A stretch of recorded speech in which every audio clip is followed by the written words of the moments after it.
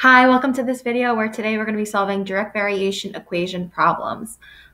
These are problems where we're dealing with the equation y equals kx, where k is the constant of variation, and we're going to need to create the equation before we can actually solve the problem. So follow along with me, grab a pencil and paper or whiteboard and marker, and let's go. First one, it says if y equals 9 when x equals -3, find x when y equals 15. So here's what we need to be able to do. We need to be able to figure out what the actual equation is. So we use the formula of y equals kx because that's what a direct variation is. We use the first part of the problem. So it says if y equals 9 when x equals -3. We go ahead and we substitute those values in. We plug in a 9 for the y and we plug in an x for the -3. And we do this to solve for k. And if I divide both sides by -3, I end up getting k equals -3. That lets me then write my equation. My equation is y equals -3x. Once I find the value of k from my first part of my equation, I can then do the second part. The second part says find x when y equals 15. So that's exactly what I'm going to do. I'm going to figure out what the x value is when 15 goes in for y. Divide both sides by -3, and end up getting x equals -5. That's it. That's how easy it is to solve a direct variation equation. Let's try the next one. If y equals 15 when x equals 12. So that's my first part. Y equals 15 when x equals 12.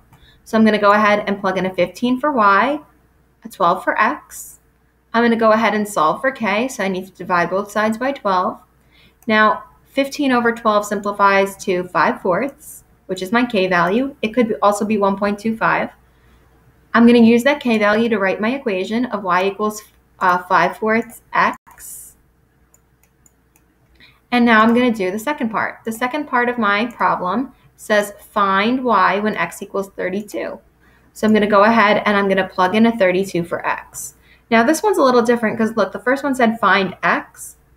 The second one says find y.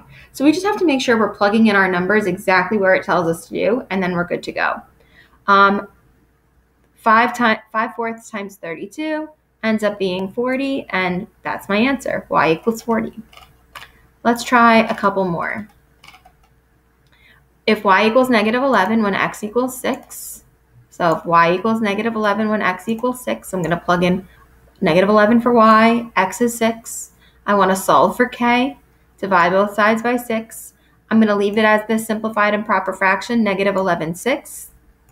Now I'm going to be able to do my second part. My second part says find x when y equals 3. So I'm going to go ahead, plug in a 3 for my y. Now remember solving this one-step equation. To undo the -11/6, we multiply both sides by the reciprocal of -6/11. -6/11 times 3 is -18/11. Last one, if y equals 0.5 when x equals 4, so if y equals 0.5 when x equals 4, so I'm going to go ahead and substitute that in. I want to solve for k, divide both sides by 4. K is equal to 0.125, or you can call it 1/8. Now I can write my equation. So my equation is y equals 0.125x. Now I can do the second part, find y when x equals -3. And 0.125 times -3 is -0.375. That's it. I hope this video was easy for you. If you need help graphing direct variation equations, I have a different video for that. Thanks for watching.